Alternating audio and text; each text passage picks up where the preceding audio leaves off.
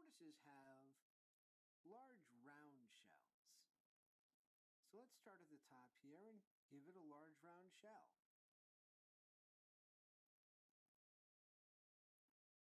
Here we are making a curved line down to the left, and then doing the same thing down to the right.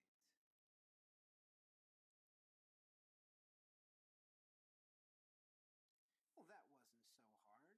Even I didn't mess it up too badly. We can connect these 2 points with a sort of smooth line. And don't worry too much about whether it's straight or not. Here's the top of our tortoise's shell. Next, what we're going to do is we're going to draw some legs. Now, unlike turtles, tortoises are land animals and have thick, stocky legs, kind of similar to elephants, I guess. Let's draw one. What I suggest to do is make an upside-down U, a fairly good-sized one, right about here. Next, take this line and continue it going back. What we've done here is made a knee. And by continuing back here, reflecting this line, we've made the back of the leg. To give it more definition, what we can do is we can take this line here and loosely make a right angle coming off of it like this, but with a curve to it. Let me show you what I mean. This is the line. This would be a right angle, more or less. But what we're going to do is make a curve. In fact, let's make that right angle, and I'll show you why. Because adding that right angle and that curve, we've wound up making the back of the leg. Isn't that nifty? If you missed it, we're going to do it again over here. Big upside down U. A line that goes back a little bit, a line that complements that line. Then, kind of a 90-degree angle from one of the lines, and a couple of curled lines on either side of it. Hey, we've got a couple of legs. And the feet are pretty easy because they're more or less square from what I know. I'm sure I'll look at a picture of a tortoise after this and realize how badly I've done.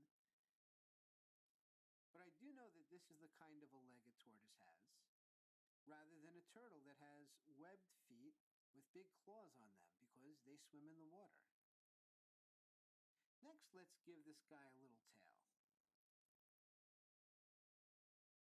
Make one curved line from just at the base of the shell like that. And then another one meeting it at the top like that, starting a little bit below. You can connect this area right here with a curve, a little reverse C. And he'll need a head. So let's start over here at the front of the shell. And we'll want to make a kind of an S shape right here. But stop! Don't go too far. I want you to put a little circle right there at the end of that S. Then on the other side of the circle, as if continuing from that line, make a big reversed C, like that. Next, you want to make another line that reflects this line to continue the neck of the tortoise. So this line kind of follows that line. And we can end it the same way we ended the tail, with a C going in the direction of the legs. Now for the bottom of the shell. And since we have the head, the tail, and the legs already done, we pretty much know where this has to be. start here, go down just a little bit, and curl under the leg like that. Then imagine where it would be on the other side. Continue it a little further till it gets to the back of that leg. And then over here, bring it back up to meet the turtle's neck hole. Now let's add some texture. We can make curved lines on the bottom of the tortoise.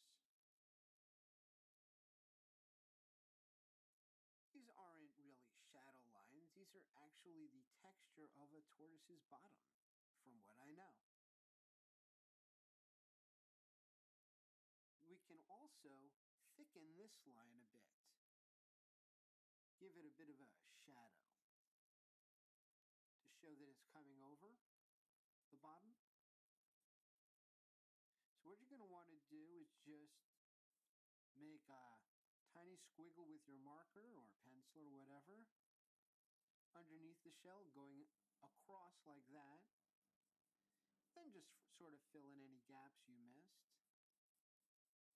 Just kind of give a bit of a shadow, a bit of an uneven shadow underneath the shell. Now you could make any kind of pattern you really want on the tortoise's shell if you want to be creative. I think tortoise shells often look like this, with kind of a soccer ball kind of a thing going on. I live in New York City, and my exposure to tortoises is pretty slim. I think they have some over at the zoo. I see turtles a lot over in Chinatown. Some people buy them as pets. Same things with the frogs. So what I'm basically doing here is just making geometric shapes and connecting them, because I don't really know what a tortoise's shell looks like. If you want to do this more accurately, I would suggest, looking at a picture of a tortoise. We can use some shading techniques to kind of flesh this out a little bit so that the pattern seems to be reflecting the plates of the shell. Is that the right term? I don't know. If you do, put it in the comments below. I'm not going to look it up. Here we are. A little bit more shadowing back here. Really starting to look like a shell now. Now, tortoises can live to over 100 years old. And the oldest living tortoise is 182 years old, they believe. And his name is Jonathan. Next, what we're going to want to do is finish the eyeball. Why not? Let's give him a little eyelid. Just a little line that goes across the top of the eye. And then a little curve in there.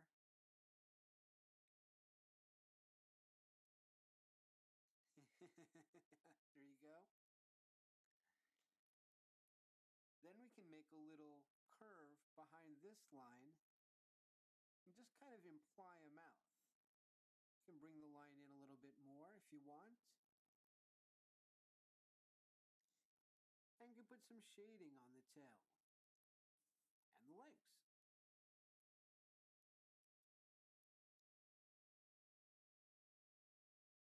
And the neck and head.